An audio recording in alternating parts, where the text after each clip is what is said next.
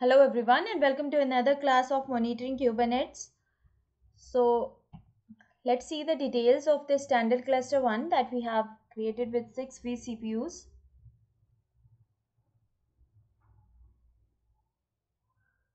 So this is a standard cluster 1. Now if you want to upgrade, it is available. You can upgrade the master version also. We can see the cluster certificate and these are all the specifications. If you want to enable any of this, you can go to edit and you can change it.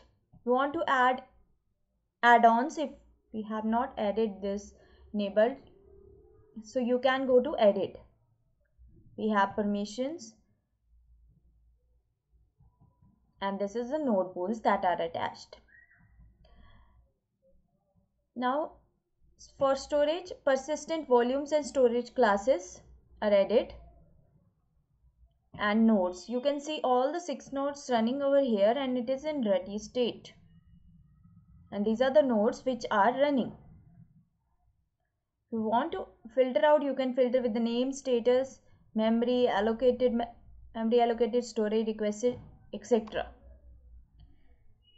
For connecting, either you can connect with this, run in a Cloud Shell. Suppose we want to run this in a Cloud Shell.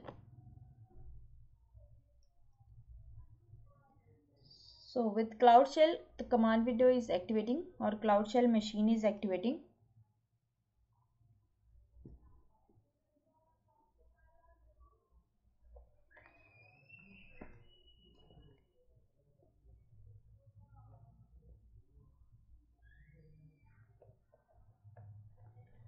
So this is activated. You can type commands over here for running, or with this open workloads dashboard, you can see here you can filter workloads. You can see all the workloads which are running.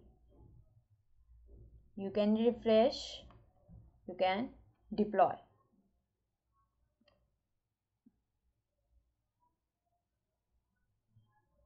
Deployments. Thank you.